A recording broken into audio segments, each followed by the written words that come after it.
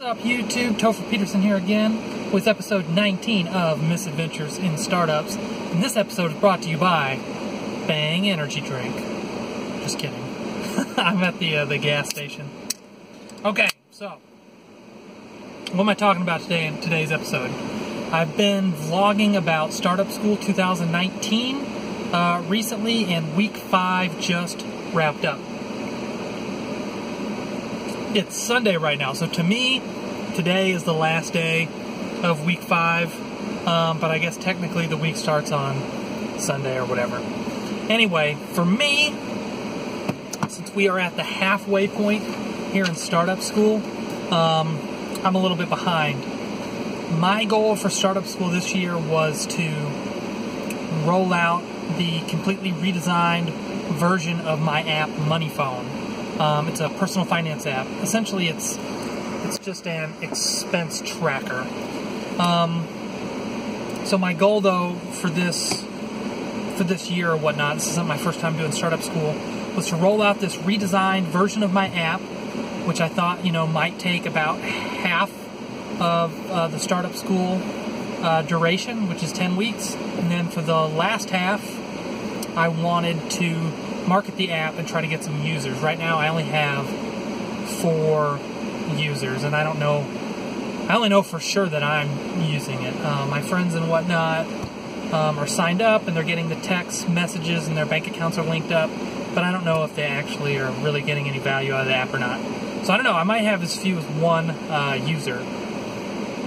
But I think part of that is the app, the original version of the app that I rolled out, I didn't really design it beforehand. I knew what information I wanted, and I just kind of built it as quick as possible. And the information that was really most important is kind of buried in the app, and you have to know where to look. It's actually teeny tiny little text is the most important thing. So in the redesigned version of the app, I'm just sticking right there in right front and center in the middle of the app, the most important thing when you fire it up. And other useful things, I'm going to make it kind of easier to get to. And also, the old version of the app, it started out as a web app, so it doesn't really look like an app. So the new version is going to look more like an app, it's going to behave more like an app, and the most important information is going to be right up in the user's face. And I fixed, a lot of other things and whatnot. So that's kind of where I'm at. Okay, I know I'm pretty long-winded. So I have this list here that I made the other day with all of the things that I need to get done to launch the new version of my app.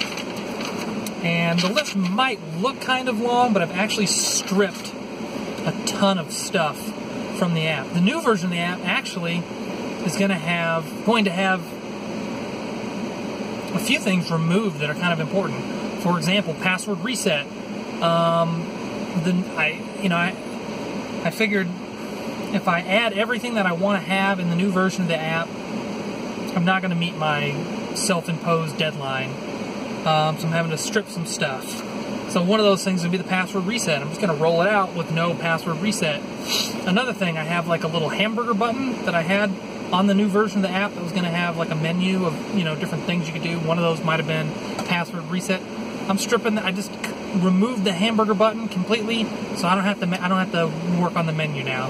So now the app, it's just going to have 4 screens. There's going to be the cash flow section, which I think is the most important thing. It's going to have the current month's income, expenses, and then net cash flow, so either positive or negative.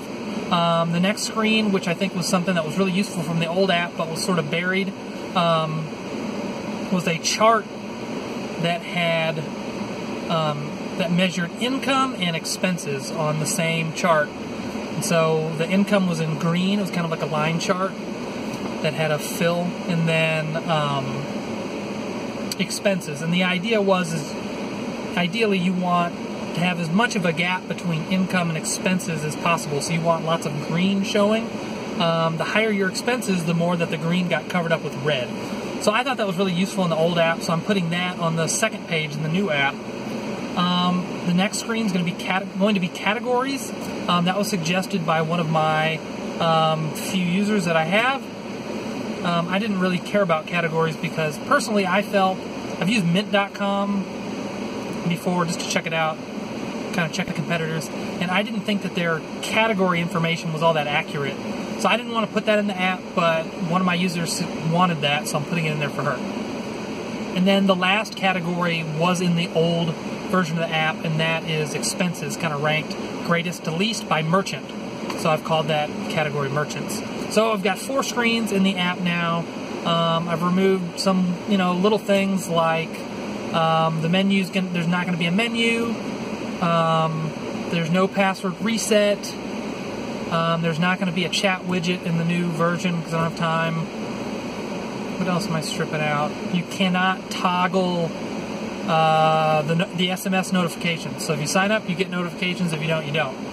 There's not going to be a toggle. At some point, I think I'll add it back in. But for now, I'm having to remove that. There aren't going to be any spending targets. I don't have time to put that in there. I might add that back in at some point. And you're not going to be able to change your phone number.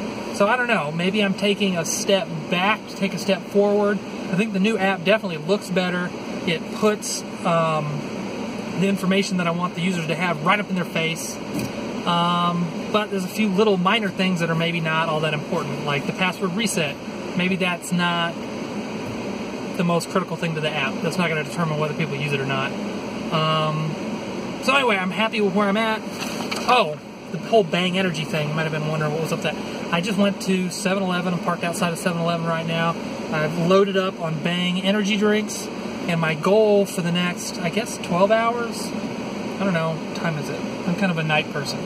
So it's 7:26. So we'll say my goal for the next 8 hours, just a regular work day. I'm a night person, so I don't really get rolling early. My goal is to cross all this stuff off this list and launch the new version of my app on the Play Store and the App Store tonight in the next 8 hours. And that will put me back on track for where I want to be. That'll only put me one day, behind. We'll be starting week 6 of startup school, and I'll be ready to start marketing. My list, here's kind of what it says. Add a heading. A lot of the stuff, just like CSS stuff. I built the app with Ratchet. It's a CSS framework, and Apache Cordova.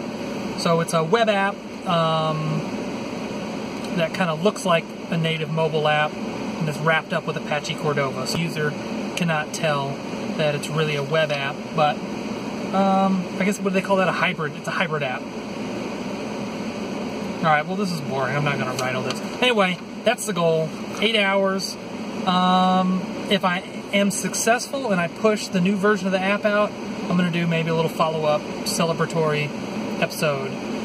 So hopefully I'll see you guys again, YouTube, in 8 hours.